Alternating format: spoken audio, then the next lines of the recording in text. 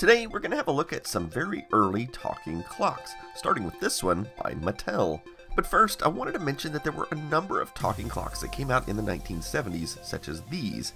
But these clocks only played pre-recorded sounds of the characters. They didn't actually speak the time. You still had to look at the clock face to see what time it was. So anyway, back to the Mattel product here. It's actually called the Mattelitime Talking Clock. Now, I think somebody decided to put this Champion spark plug sticker on here, as I'm pretty sure that didn't come from Mattel. But I did manage to find a picture online of what the box is supposed to look like. That little girl there is probably still alive today, although she'd have to be probably 60 years old at this point, and she'd probably be mad that her face was covered by a spark plug sticker. Oh well. And the back of the box here is pretty well ruined. It has a letter to parents on the back as their sales pitch for this product. Okay, let's open the box and have a look. Notice on the back, if I can get the camera to see it, it was manufactured in 1968. So this was a year before the first moon landing. And so the idea here is that you can rotate the minute hand, which will also slowly move the hour hand. And once you have the time set where you want, you can just twist this little dial and... The time is 4:30. There you go. Let's try another one.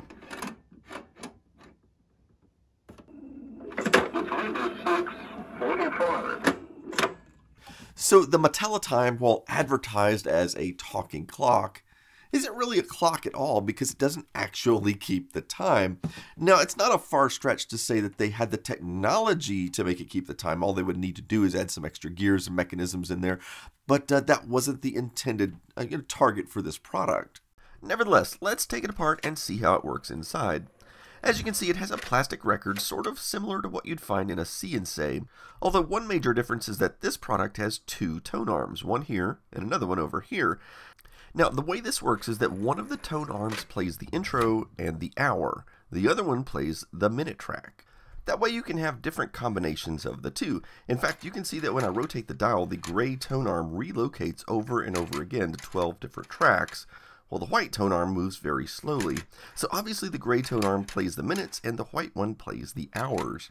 And if you take a look at the record up close, and if I move the tone arm out of the way, you'll find two sections like this where there are entry point grooves, but notice there are only 12 of them. It doesn't seem like that would be enough. Well, I think the way this works is there are 12 tracks which correlate to the 12 hours on the clock. And then the minutes are recorded in 5-minute intervals like this. So that's the most accuracy you get. I mean, for example, you'll never hear this clock say that the time is 5:23 or something like that. It's always going to round to the nearest 5. And so I think these are on the same track, but the different tone arms play different parts of that track. Or possibly there are parallel tracks like this, where you have one track in a regular spiral, but then another track is in between. I'm not quite sure, but you get the idea. There are also two speakers on this thing that rest up against the two tone arms to amplify the sound. In fact, when you listen to the recording, you can actually hear the hours being spoken over here on the left and the minutes over here on the right. Anyway, so that's talking clock technology from the 1960s. Now moving into the 1970s, Techmoan recently did a video about a talking clock from that era made by Panasonic, and it used a magnetic disc, so in a way it's just the magnetic version of the Mattel talking clock.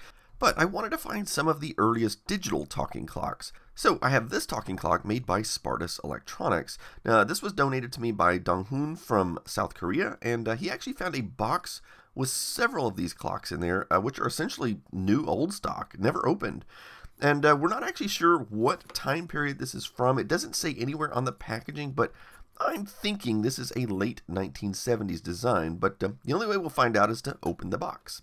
Now, the clear plastic cover here is very yellow looking, and I suspect this is just from age. It was probably completely clear at one point. Anyway, I'm going to cut the tape here. This is actually pretty exciting, opening a brand new product from probably 40 years ago. I don't even know if it'll still work or anything. So after removing this yellow cover, I'm pretty sure it wasn't meant to be that color, especially when you look at the colors they have chosen for the box itself. In fact, it actually looks beautiful. I could imagine this sitting on a store shelf somewhere. Anyway, let's take the cardboard off, and now we can remove the clock. And here's the user's manual. The first thing I did was look through to see if there was a date anywhere in the manual, but I couldn't find one. So I guess what we'll need to do now is take the plastic off here, and then remove this screen decal. Oh yeah. And now I'll just plug it in and hope it doesn't explode. And we're in luck. It just sprang to life without any complaints. But does it talk? The time is 12 a.m. Yes, it does. Okay, well, I guess I should actually set the time to the correct time. The controls are pretty intuitive. I didn't even need to read the manual. The time is 6:49 p.m. Awesome. So I wanted to hear the alarm, and there are actually two alarms you can set, a his and a hers. I'll go ahead and set one of them so we can hear how it sounds. The alarm is set at 6:51 p.m.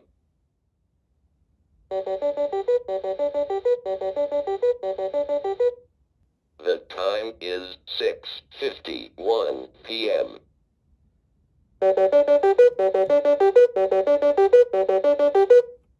Excellent. Well, let's take it apart. And by the way, you can see there is a battery compartment on the bottom, but I think this is only for the purpose of backup power in case of a blackout. In fact, many clocks of that era wouldn't even operate on the battery, but it would at least keep the time internally. And by the way, I still haven't found any dates on this thing. Anyway, as I dig further and further into this thing, it's somewhat refreshing to see how it was manufactured. I don't see any of the ridiculous cost-cutting measures on this. This was a product that would have likely worked for decades, and is even somewhat repairable for many things that might go wrong with it. Now, what is particularly interesting to me is that it has discrete integrated circuits here, not just an epoxy blob somewhere. In fact, looking at these chips here, this one right here is one I recognize. This is the speech synthesizer chip, and it's the same one used in the original Speak and Spell from 1979. In fact, this chip was designed in the mid-1970s. All three of these chips are made by Texas Instruments, and I suspect the other two chips are a microcontroller and a ROM chip, but I'm not sure which one is which. But they do have date codes on them, and to my surprise, one of them is made in 1984 and the other in 1985. Okay, so maybe this clock isn't quite as old as I thought, but just because it has chips in it from 1985 doesn't necessarily mean that it wasn't designed and originally sold in like 1979 or 1980. After all, the life cycle of products back in that time was much longer than it is today. I mean, even the Commodore 64 was on the market for like 12 years or something like that. So this could have very well been on the market for several years, and this might have been one of the last ones that was produced. So now I want to take a look at an iconic clock from 1984. This is the Seiko Pyramid Talking Clock. I'm fortunate enough to have the original box on this one too. Here's the manual in a number of different languages, and here it is. I have to admit, this is one of the coolest looking alarm clocks I've ever seen. Now, as you can see, there's no visible screen when the clock is sitting upright. You have to turn it upside down to see the screen. Anyway, let's open the battery compartment up and put some batteries in this thing. It takes two AAA batteries. Now I'll go ahead and set the time. And this thing also keeps track of the date and the day of the week, which you can set with this little bar, but I'll tell you right now, it does not speak the date or the day of the week, only the time. Okay, let's try it out. 4:58 p.m. The voice is not terribly clear. It's a very low fidelity, and on top of it, it has a Japanese accent.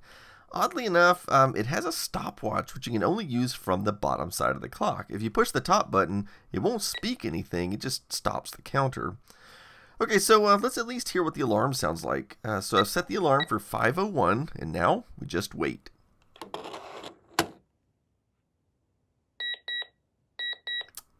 And I'm afraid that's it.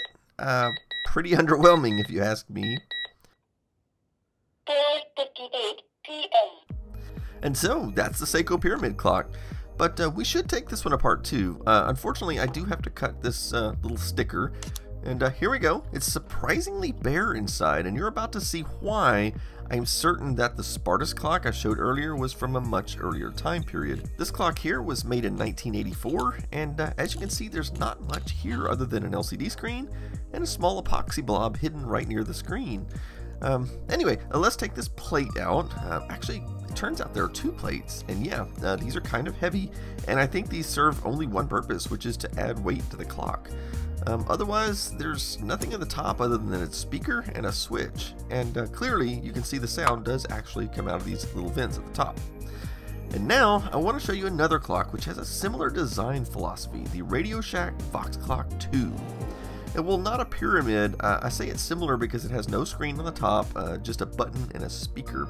You flip it over and you get the screen and the battery compartment on the bottom. The Vox Clock 2 can be seen here in the Radio Shack catalog for 1986, along with the Vox Watch, which we'll look at later. Radio Shack had another talking clock in 1985, which is this one with the screen on the front. And you can see it is new for 85, but it doesn't seem to appear in the 86 catalog.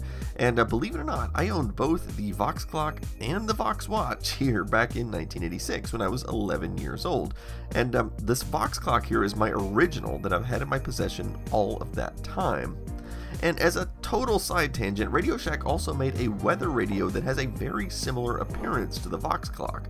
Of course, this was designed to listen to NOAA weather stations, a topic for another time perhaps. Anyway, let's put some batteries in here, and unlike the Seiko, this one uses AA batteries. And now I'll set the time, and let's try it out. It's 5:13 p.m. This sounds a lot better than the Seiko clock. Let's try the alarm. Alarm on. It's 5:14 p.m. Alarm. It's 5:14 p.m. Alarm. It's 5:14 p.m. Well, there we go. I'm about to take this apart, but I wanted you to see something interesting. Even after you remove the batteries, the capacitors inside will keep the time going for about a minute. Anyway, here we go. So we get 3 epoxy blobs here on this one, and one of them is probably a dedicated ROM, which explains why it has higher fidelity than the Seiko clock, and that the speaker is larger and better quality overall than the Seiko clock. So while it may not look as cool as the Seiko, it is certainly a better product in just about every way.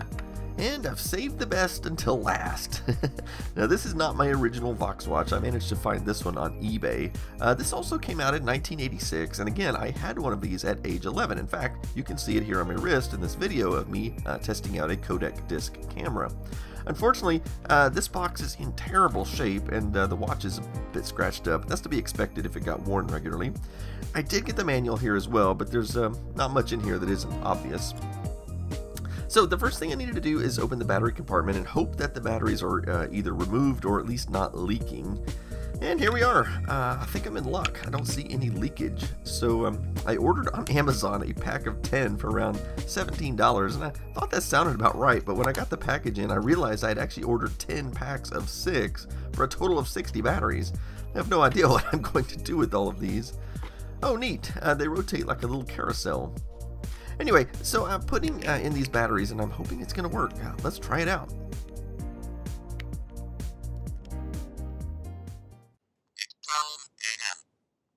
Okay, it works, and after setting the time, let's try it again. 6:42 p.m. I always liked the little sound it made when turning on or off the hourly chime. It was like having a little sound effects generator on my wrist. It also has a stopwatch, and unlike the Seiko clock, this one will announce the time elapsed. 4 seconds elapsed. 7 seconds elapsed. And now I'm going to set the alarm for a minute ahead of time. I want you to hear the little tune it plays. Attention please. It's now 6:45 p.m.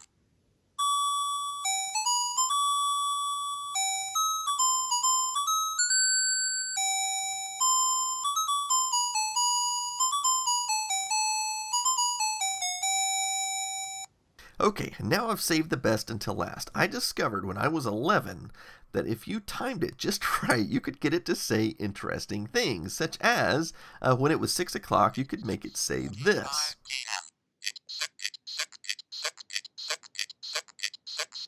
So an interesting piece of trivia is, the word sick had a very different meaning back in the 1980s.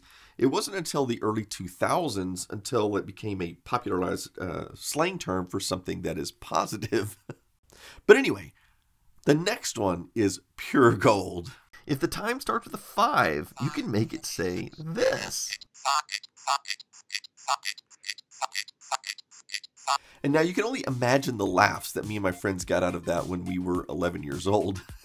Now, I'd also like to mention again that back during the mid-1980s, Radio Shack really had some cool products, stuff that just nobody else had. And these 2 products here are a perfect example of that. You just couldn't get anything like this anywhere else. But anyway, that about wraps it up for this episode. So as always, thanks for watching.